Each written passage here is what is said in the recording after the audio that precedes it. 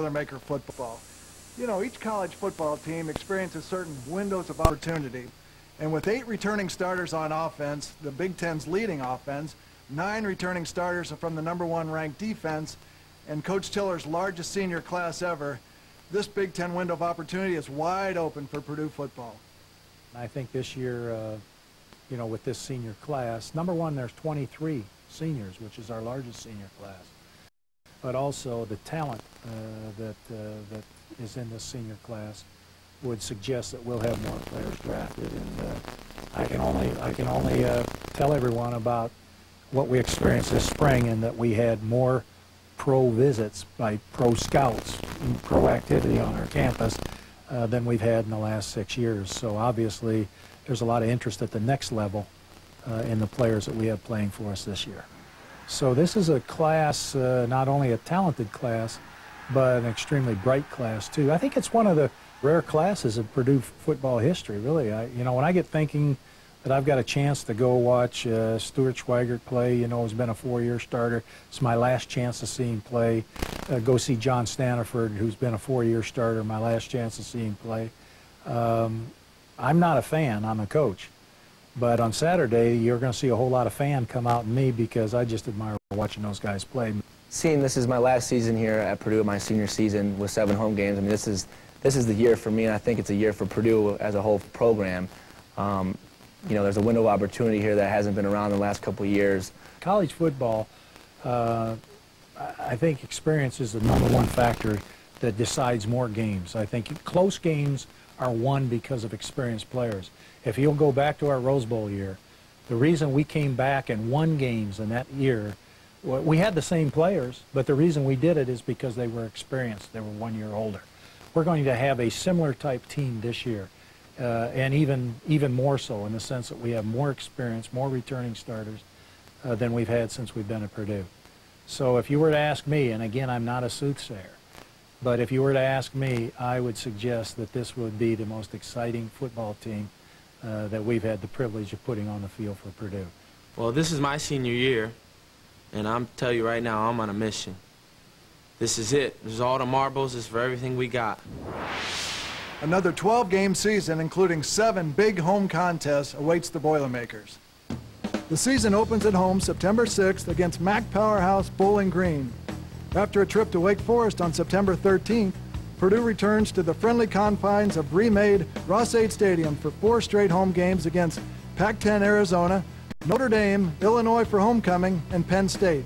Then it's off to Wisconsin and Michigan before coming back to West Lafayette for the last 2 home games of the season against Northwestern November 1st and Iowa on the 8th. A November 15th trip to Ohio State precedes the 106th meeting between Purdue and Indiana in Bloomington. Enjoy all the fun and excitement of what promises to be a big season for Purdue football. Order your tickets today by calling 1-800-49-SPORT or visit us on the web at www.purduesports.com. Now let's take a look at the 2003 Boilermaker offense, and of course we've got to start with the quarterback position. Kyle Orton's the guy. He finished off very strong in 2002 and capped it off with a brilliant performance in the 2002 Sun Bowl. Was voted most valuable player. You know, Kyle has it all: the size, the strength, and the ability to avoid the rush. But most of all, he has the great arm and the ability to stand in the pocket and deliver the football. Well, I think when you look at the quarterback position at Purdue at this point in time, you might question whether or not we have a quarterback controversy. In our opinion, we do not. And the reason we do not is because we think Kyle Orton really, last year, the last regular season game, the IU game, and then the Sun Bowl game, he really separated himself from the rest of the competition. And to his credit, he had a good spring practice. So Kyle really has elevated his game and should perform this year at a level that we're a little more used to at the quarterback position. Now look at the position. You've got to have 3 qualities. First of all, I think you have to have a great grasp of the offense, and I think Kyle has gotten to that point where he's very comfortable with what Coach Tiller wants him to do. Second of all, you've got to be able to make plays. Kyle has the ability to deliver the football on time and throw the long ball as well. And third, and most important of all, you've got to be able to win football games. And Kyle has exhibited that ability to do that in key games, and he's looking forward to a tremendous 2003 season. The Boilermakers also have a very capable backup in Brandon Kirsch, and Brandon offers a little bit different perspective than Kyle. He has the ability to make plays outside the pocket. He's a very accurate thrower, but it's very dangerous when he gets out into the open field. And Brandon had over 1,400 yards total offense last year, so he's a guy that can come in and really provide a spark. The good news for Purdue football fans are the fact that both these quarterbacks got better over the spring. There was a gap between them before they entered the spring. They finished the spring and the gap was the same, but both of them had taken one more step further up the ladder. The Boilermakers are blessed at the running back position. They have 4 excellent ball carriers, and led by Joey Harris, who had over 1,100 yards last year. Great speed and great ability to take it the distance. A nice complement to Joey is Brandon Jones, who has the ability to get yardage up inside, had over 600 yards rushing last year. Gerard Voigt is the touchdown maker, had 10 touchdowns last year, great in short yardage opportunities. And Jerome Brooks, the redshirt freshman, has everybody on the coaching staff very excited about his abilities in the open field. Well, as you know, Brandon's the bigger one out of all of us, so people say he's more of the bruiser. Gerard's got the size, like height-wise, and the speed, so he's kind of our tweener guy.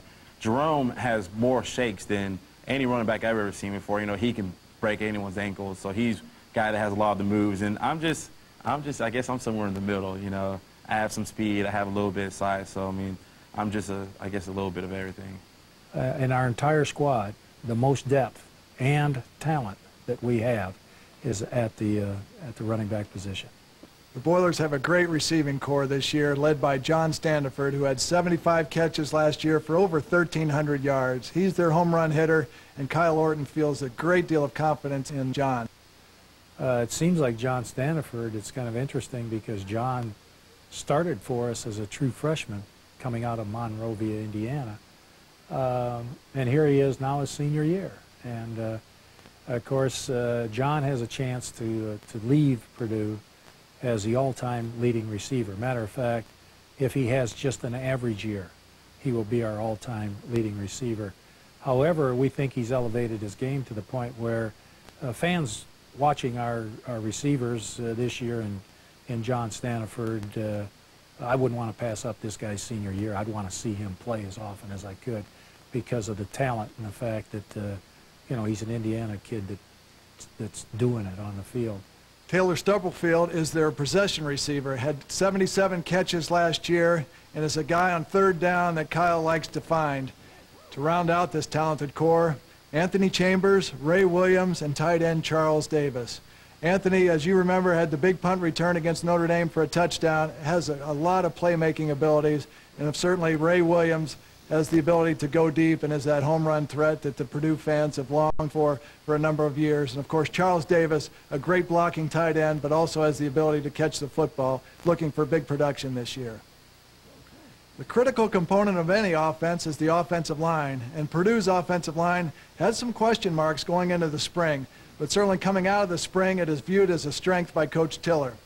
At the left offensive tackle is redshirt freshman Mike Otto, who they love, and they think he's going to be an excellent performer for this line. On the left guard position, Tyler Moore has served a 2-year apprenticeship, and he's ready to show his wares. At center position, Nick Hardwick has played 3 different positions for Purdue, but I think he has found a home at the center position, a great leader, great competitor, and he'll be looked upon to make those calls along the line of scrimmage. At the right guard position is Matt Turner, brother of Rob Turner, who played so well at Purdue, and he's a guy that has excellent ability. And of course, at the right tackle position, Kelly Butler, who has started 25 ball games for Purdue, an excellent all Big Ten type performer, and really the anchor of that offensive line. Joe Tiller's offensive attack has always been a big hit to the home crowd in Ross-Ade Stadium. Speaking of hits, I've been on the receiving end of some big hits in my career. But what does that big hit feel like to the hitter? We'll tell you when we come back. Just how big is the talent on the Purdue football team? Show him, Kelly.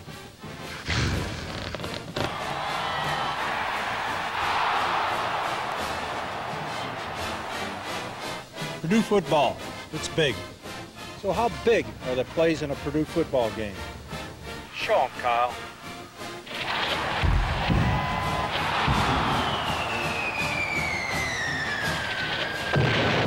Purdue football, it's big. What if there were a place where people still believe they can change the world, where creativity guides technology, and where ideas are created and challenged every single day? What if there were a place where finding the answers is just the beginning? That place is Purdue. It's here. Well, at least we had a decent lunch. I can't believe I didn't see that coming. Is this mustard? How will we ever get there when we're always a step behind? Maybe it's pie. We won't find the answers inside. We could talk to Purdue. Purdue. Wait a minute. I didn't have pie. Just how big are the hits at a Purdue football game? Show 'em, Stu.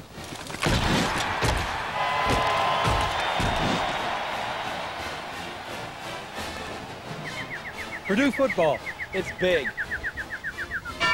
How big is the fun at a Purdue football game? Show 'em, Rowdy.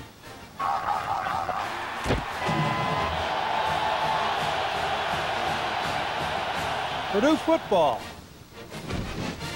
it's big. Welcome back. Have you ever wondered what the big hit feels like to the hitter? Well, to find out, let's talk to two of Purdue's biggest hitters. I always just want to stick my head in there, you know. I love the contact. I'm real aggressive, and, you know, when I hit someone, I really want to hit somebody. I go in there, run my feet, wrap up my arms, you know, and I love punishing players, especially offensive players. You know, like Ray Lewis said, you know, I don't hit people to hurt them. I hit them to take their souls. And, you know, that's kind of the motto you have to have, especially as a linebacker. You know, you want to hit someone as hard as you can every time. And that's the way you'll make it in this game. The big hit for me, I have to say this, for my career, probably against Iowa this last season. And, you know, you see that ball in the air, and the receiver is just not even looking at you. And I mean, it's such a ferocious hit that the guy, I mean, he's falling down and you don't feel anything.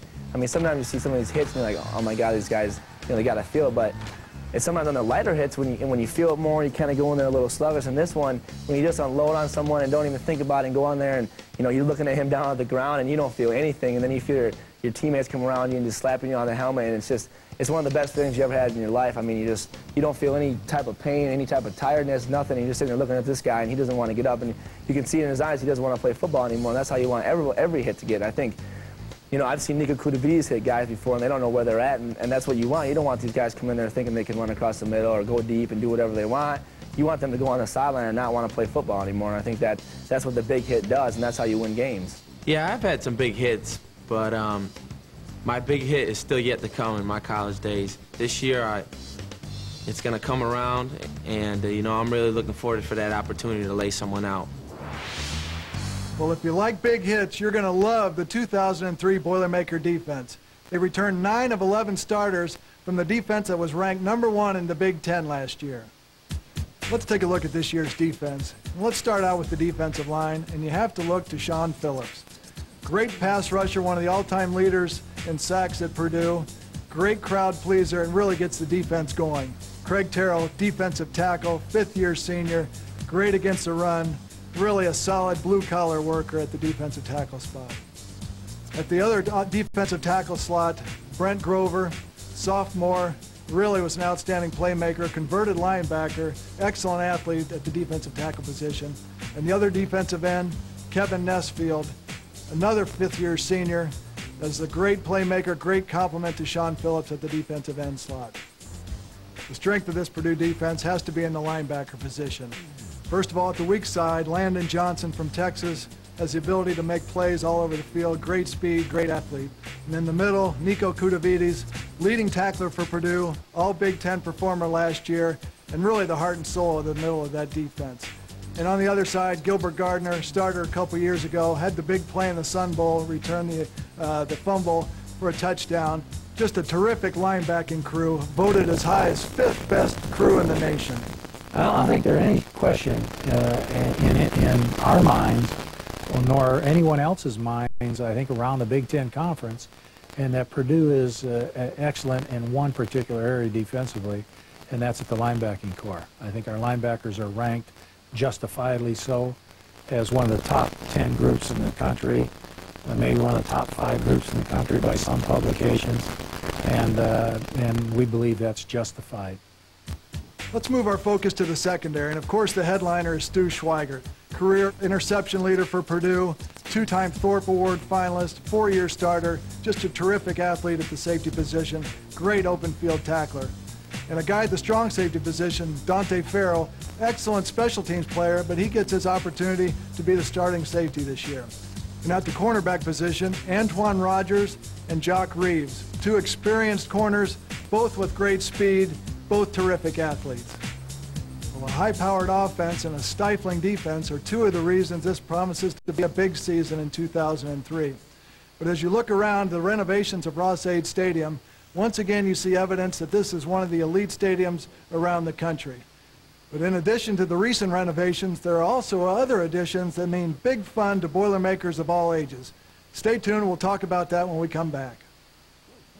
Just how big is the talent on the Purdue football team? Show 'em, Kelly.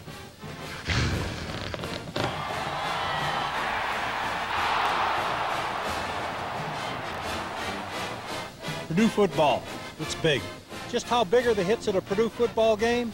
Show 'em, Stu.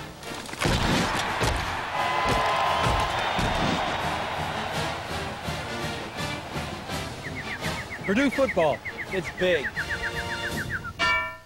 How far would you need to go to see the future? To find out now how new technologies will transform your business and open the door to unseen opportunity. Where would you look for ideas that can take you further? Purdue. It's here. Well, at least we had a decent lunch. I can't believe I didn't see that coming. Is this mustard? How will we ever get there when we're always a step behind? Maybe it's pie. We won't find the answers inside. We could talk to Purdue. Purdue. Wait a minute. I didn't have pie. So how big are the plays in a Purdue football game? Show 'em, Kyle.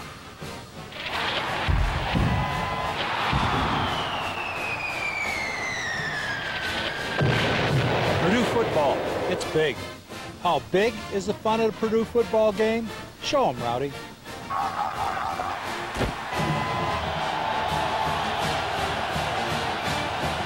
Purdue football, it's big. Heading into the 2003 season, there's more than stadium renovation for fans to look forward to.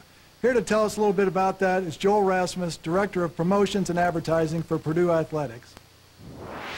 We're excited about 3 new initiatives that we're introducing this year.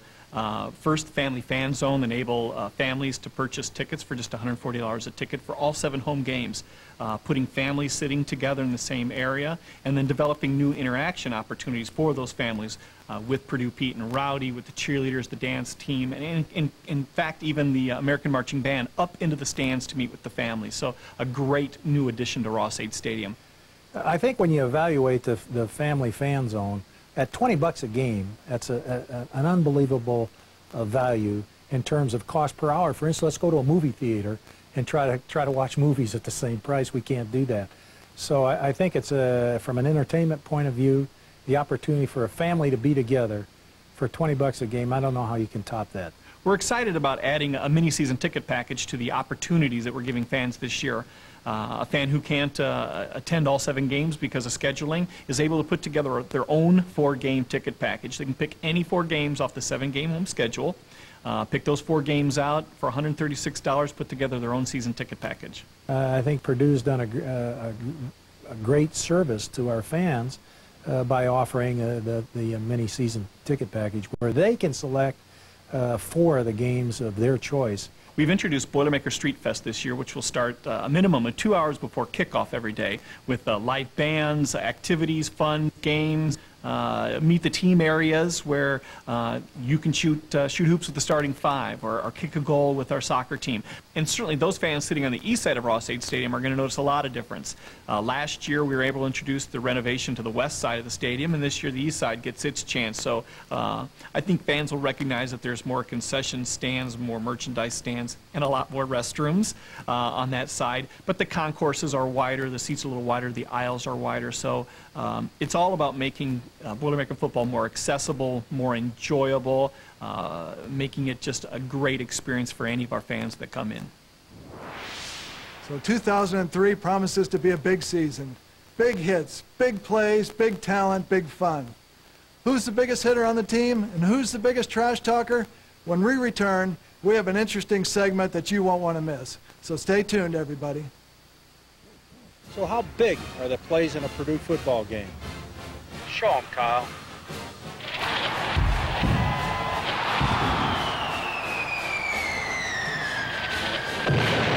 Purdue football, it's big. Just how big are the hits at a Purdue football game? Show them, Stu.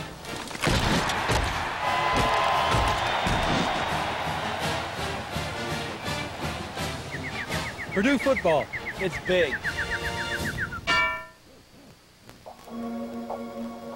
What if there were a place where people still believe they can change the world, where creativity guides technology, and where ideas are created and challenged every single day?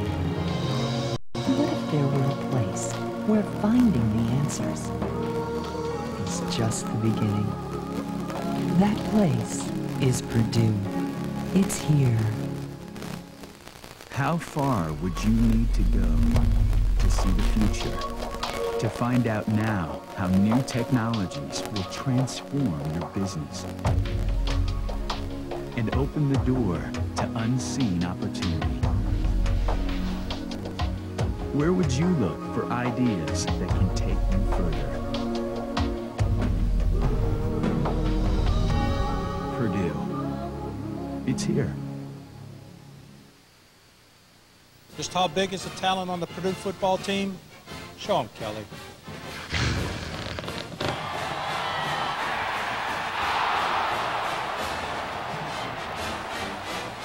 Purdue football, it's big. How big is the fun of the Purdue football game? Show them, Rowdy.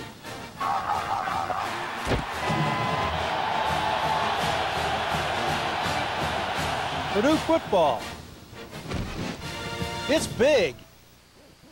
Welcome back. Well, we've talked a lot about the players on the field, but let's get a little insight here of what teammates think of other teammates. Who's the biggest trash talker? Who's the biggest clown? Who's the biggest hitter? Let's listen.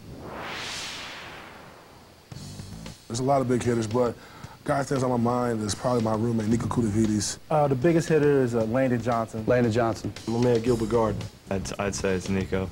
Landon Johnson. I gotta say Nico. Nico's probably the biggest hitter.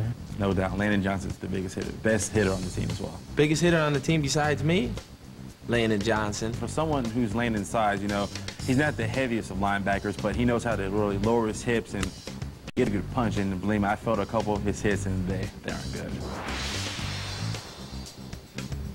Biggest nerd on the team. Bobby Wichita was pretty smart. I wouldn't say nerd. I didn't mean nerd. It has to be Brent Grover. I would say Brent Grover's the smartest guy by far. I'm gonna have to go with Josh Thompson. Because he's not really the smartest guy on the team. The guy who thinks he's the smartest is me. I think I know everything. Nico's the guy with all the theories. We have a lot of smart guys on the team. Biggest trash talker easily, without a doubt, would be Nico Kudavides. It was Nico Kudavides. Nico Kudavides. Nico Kudavides. Nico Kudavides. By far, Nico. That's got to be Nico, easy. Biggest trash talker? Oh, by far, I think I pulled this one away myself. I'm a big trash talker, but Nico probably takes the cake. Sean Phillips comes up a little bit against me, but I don't think he's very close. The worst thing he said to somebody was like, The guy was talking this and that. Like, I don't even know who you are. You're not even on my scouting report. Who are you? If I'm in the area and someone puts any type of big hit on someone, oh, I'm talking. He talks trash to us. He talks trash to the other team. He probably talks trash to people walking in the streets. Our defense plays great with emotion, and that's when we play our best ball. The biggest clown on the team is probably Drew Rux. Drew Rux, I'd have to say. Our team, if you get around us more, we're all kind of clowns. But Drew Rux, some of the things that come out of his mouth are kind of fun. The biggest clown on our team would have to be Drew Rux. Drew Rux. Definitely Rux. You looking at him right now. Drew Rux always does different impressions. He actually does an impression of Coach Taylor that's really funny. This year, fellas, the theme is Purdue football, it's big. So I expect everyone to play big. So what we're going to do, we're going to go out here and have us a hell of a football season there, boys. I'd have to say the biggest ladies man on our team would have to be Brandon Jones. I would say Brandon Jones. Biggest lady man is probably Sean Phillips. No comment. It's probably Sean Phillips. I'm sweet and innocent. That's how I like to keep it. Biggest ladies, man. Brandon Jones, he lied. I'm gonna have to go with Landon Johnson. Brandon Jones. I could say me on that. That's all the time we have for today. Make sure you order your tickets for the upcoming 2003 season. It's going to be a big one. Thanks for joining us. I'm Mark Herman. Should I hit her with a sermon? Just a little bit? I think you should, yeah. Maybe the sermons are about why. Because the sermons, you know, they get the team ready. And the Lord has called upon you guys, sports people, the people who staff, and they said that this year the Lord put in y'all head to say the Purdue football is big, and it's very big. And we're going to go out there and we're going to win every game for the Lord. So what we need is all you fans to come out and support us with your ticket buying, tithes, offerings, all that. We need your support. In Jesus' name, amen.